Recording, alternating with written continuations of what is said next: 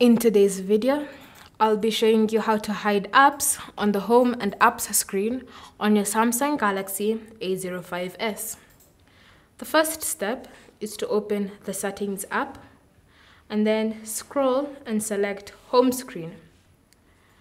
Next, look for the option Hide Apps on Home Screen and Apps Screen. Tap on that. And then here,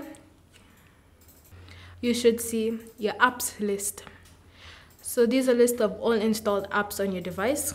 If you wish to hide an app, just tap on that selected app and you should see a section forming at the top labeled Hidden Apps. For every app that you choose to hide, you should see it being added to the section.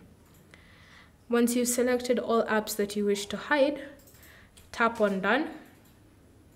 And then when you go back to the home screen and to the apps screen, you can no longer see the apps. If you wish to unhide them, then just go back to Settings, select Home Screen, Hide Apps on Home and Apps Screen, and then you go to the first section that appeared, Hidden Apps, and tap on the minus icon tap on the minus button on the app icon. So tap on it like that, and if it's being removed from the section, then the app is being unhidden.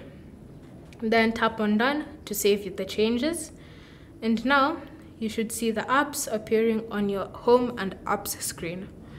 Thank you for watching. If you have any questions or comments, leave them down below and we'll get back to you.